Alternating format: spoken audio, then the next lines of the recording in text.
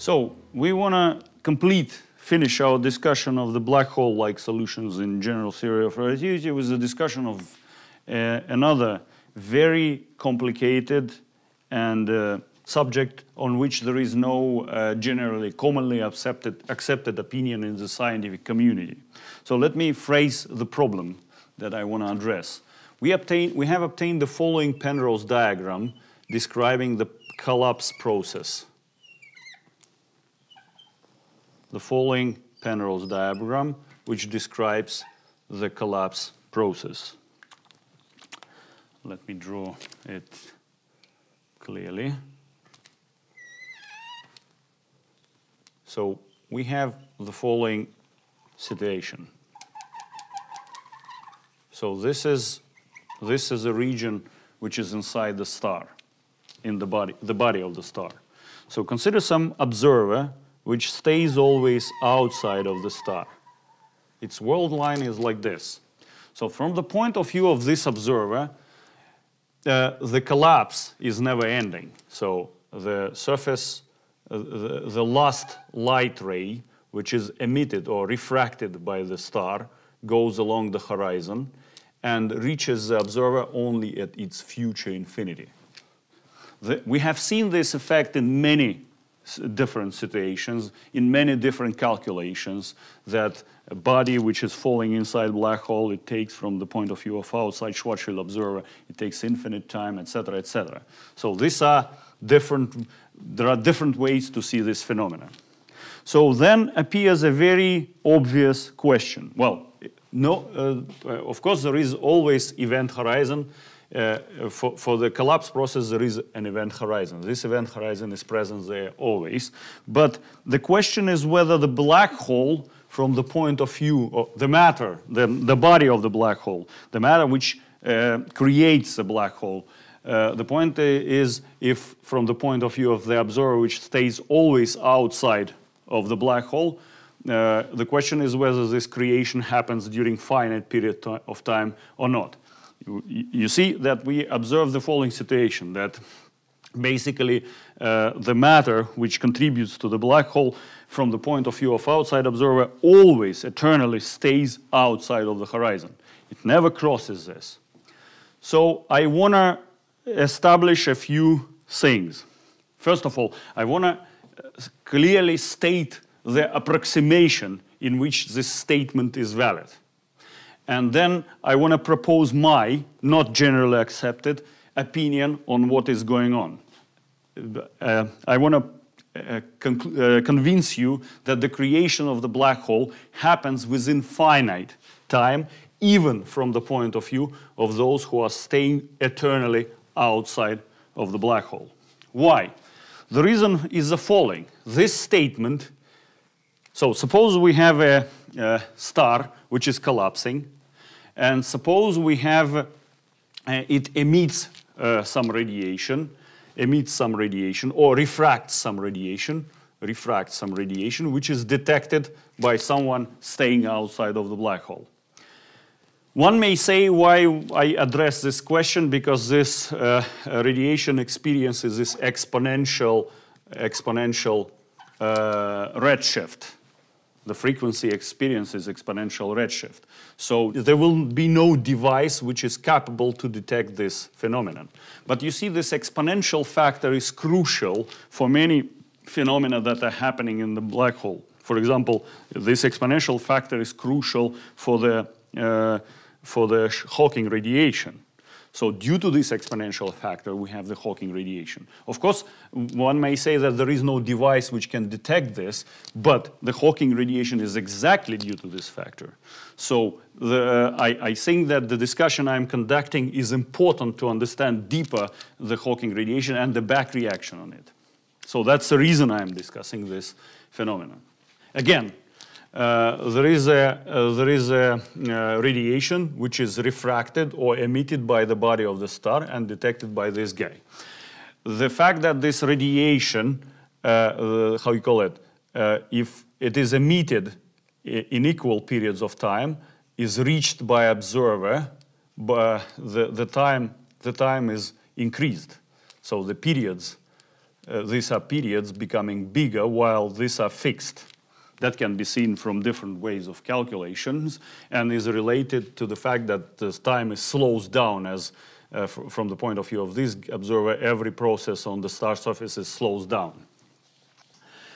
And, but this statement is obtained in the following approximation. In the approximation that light rays are going along light-like geodesics.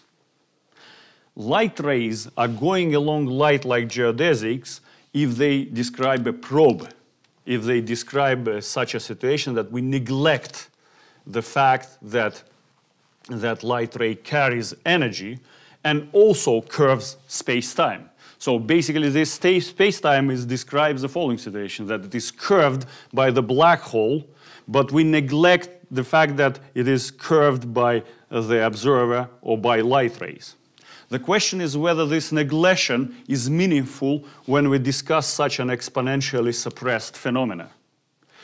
And I am trying to explain to you that it is in fact important to take into account the fact that light rays are also bending, curving the space-time because they are carrying energy. And if we take into account the fact that light rays also are contributing to the curvature of the space-time, the process looks a bit different. Let me clarify this point on the picture that we have described in the lecture 4, in that lecture where we have obtained for the first time Schwarzschild solution. In that lecture, we considered the light-like geodesics in the Eddington-Finkelstein coordinates. So there was a peculiar, so this is, let me say that this is a singularity, r equals to 0, this is r equals to rg. And then we had the following picture. We had outgoing light rays behaving like this. And inside they were actually ingoing.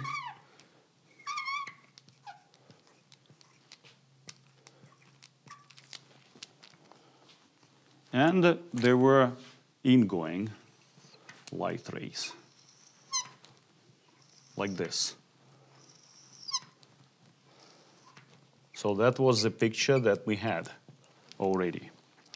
Now, this picture describes geodesics, describes light-like geodesics. And it neglects the fact that light rays carry energy and also curved space-time. Of course, if a light ray carries energy, if we take into account that it carries energy and also curves space-time, it goes along a curve which is actual light-like line, world line, rather than geodesic, which is, for the small energy carried by light ray, is a little bit different from this guy. So those will be a little bit different. Of course, this picture is not applicable anymore in that circumstances because in this case, the picture is stationary, so it repeats itself at every different moments of time. It's stationary. While if we take into account the fact that light rays also carry energy and curve space-time, the situation becomes non-stationary. But approximately for short periods of time, if we discuss only seeds of light rays, in that case, we have a very similar picture. But light rays are actual light rays are a bit different from the geodesics, are a little bit different from the geodesics. But now what do we encounter?